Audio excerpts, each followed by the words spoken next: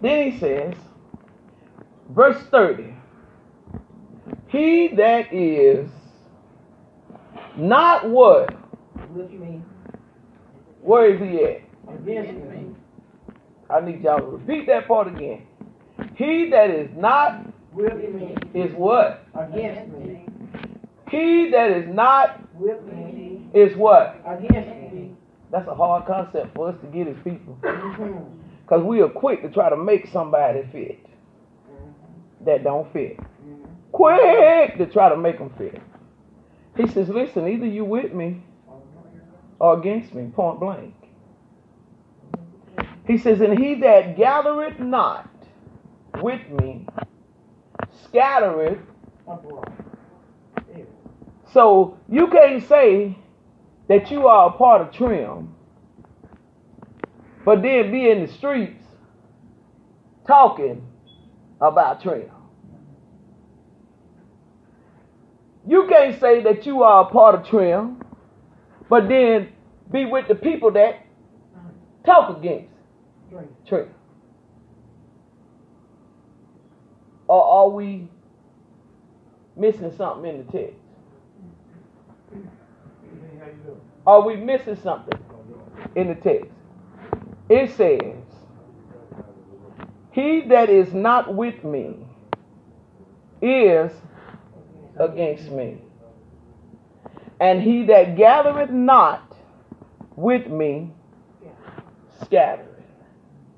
So either you going to bring souls in, or you going to keep them out the house.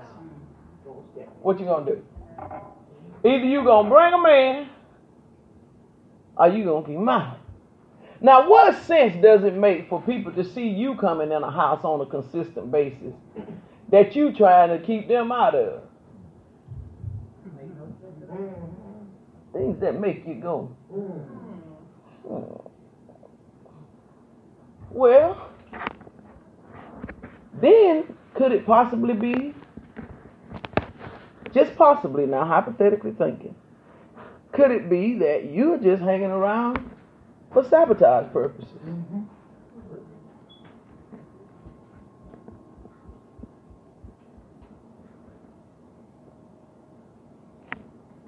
Ooh. Synonyms of sabotage. Y'all know I love synonyms. A synonym of sabotage means to vandalize. Y'all don't know what that is. Tearing up somebody's stuff. Tearing up somebody's stuff. Another synonym for sabotage is wreck. To wreck something. Another synonym for sabotage is to cripple. So you don't want it to not walk. You just want to mess it up some. I don't want to put them out of business. I just want to get some of the customers. See? Sabotage. Another one is to disrupt. That means something is flowing and you cause a disruption to it. Okay, so check this out. If you're in flow, let me see. Give me three of y'all again. I'll show you an example. A sabotage. This is a hidden one right here. This one's sneaky. This one real sneaky. Alright. So y'all all turn and face this way in a line, like y'all like a train, like you going in a line. Okay. So the whole purpose of this is y'all got a destination. The wall over here is going to be the destination. Now, all three of y'all are aware of that destination. Where you got to go. No matter where you are now, I need y'all to catch this. No matter whether you are the leader, the center, or the tail man. Y'all all got an assignment and you know where you got to go. You know you going to that wall. Okay, so now they're going to start going towards this wall. But one of them just going to make a decision. Picker going to make a decision. No, Angie made a decision to turn off. See?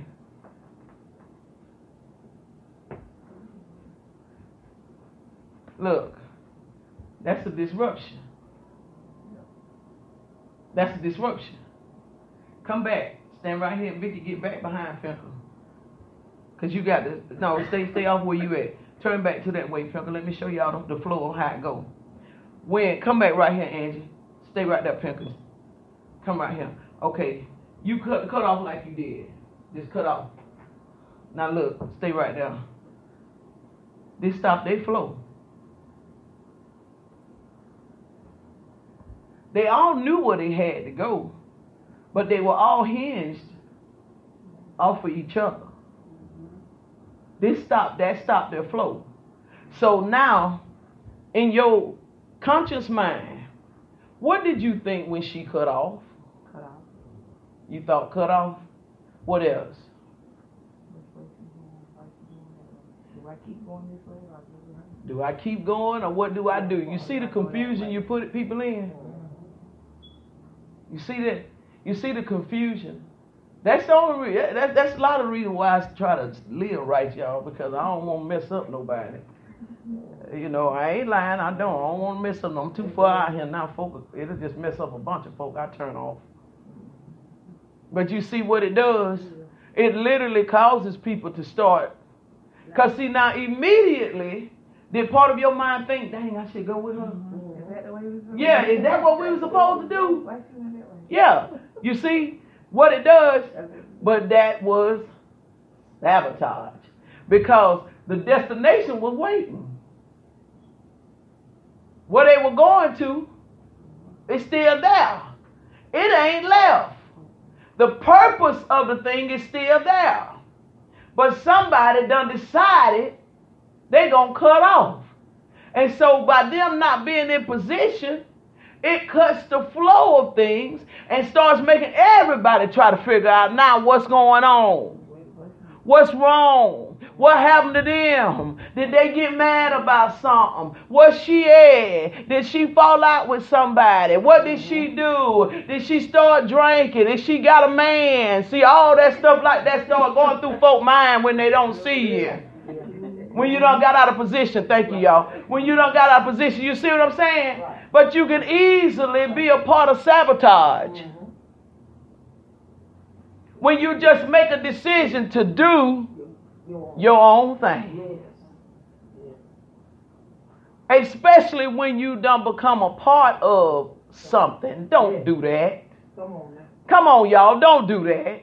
Don't get in covenant with something and then just decide you gonna do your own thing. It don't work like that. Every covenant has perimeters. Every covenant does. You can't be married and not have perimeters. Ain't no wife gonna be out no all times of the night. Ain't no husband supposed to be out no all times of the night. It's perimeters. She ain't got no business being dressed all kinds of ways, back out, all that kind of stuff. There is perimeters. When you take on covenants, and if you make a decision that I'm just going to do what I want to do, you now become sabotage. Because you just stopped the flow of something. You just changed the whole order of how something was set to go. The purpose of it. You just changed it. And we ignorantly have been doing that. Because we have no regards or were not conscious of the fact that we were in covenant with things. We literally think that covenant just consists of certain things such as a marriage. Well, a marriage is a covenant, but there are more covenants. A friendship is a covenant.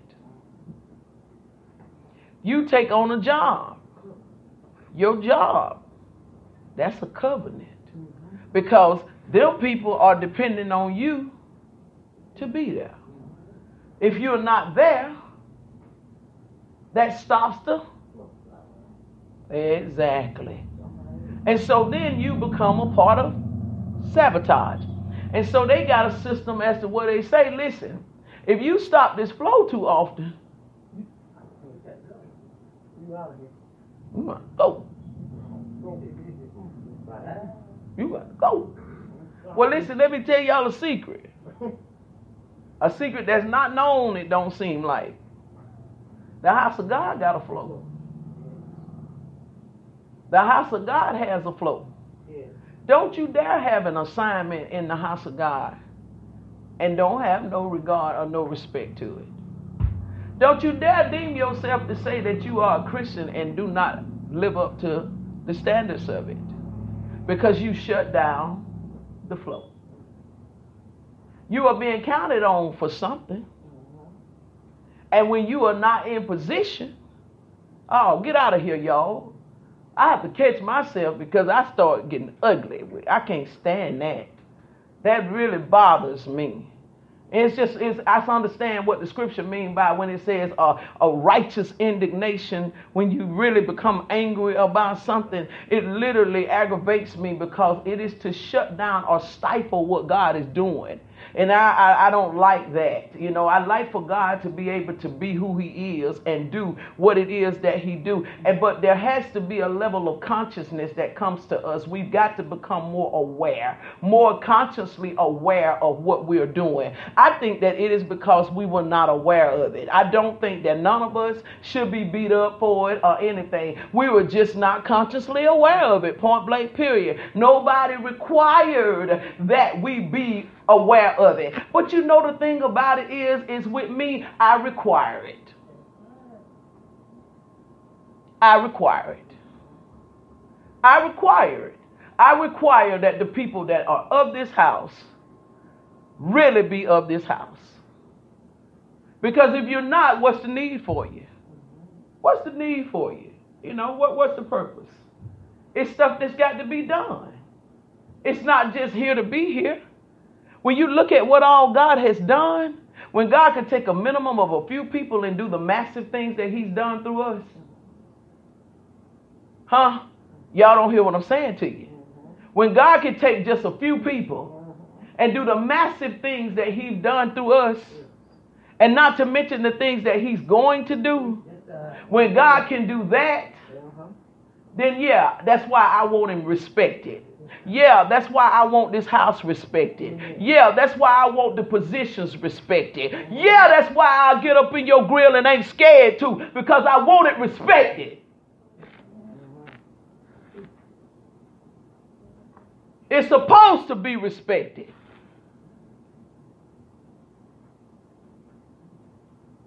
Everything about our lives is hinged on this. And we've played a part of sabotage in our own house. So now, let's deal with the self-sabotage. We have self-sabotaged our own house. We haven't made sure that the house was plentiful.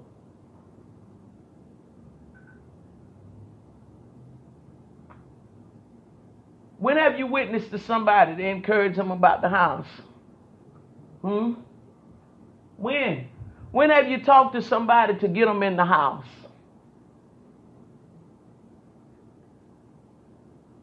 Self-sabotage. Self-sabotage. Become a hindrance of the own flow. We doing that. We're doing that. Just make decisions. I just ain't gonna go. How you gonna say you just ain't gonna go? You have no regard or no respect to even send a message to say, you know what I'm saying, I got such and such going on, not gonna be in position today.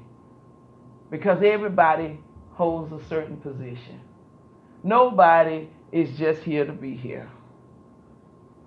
So then make a decision that I'm not going to go, but don't have no respect to send a text or to call or to say anything, but think that that's fine.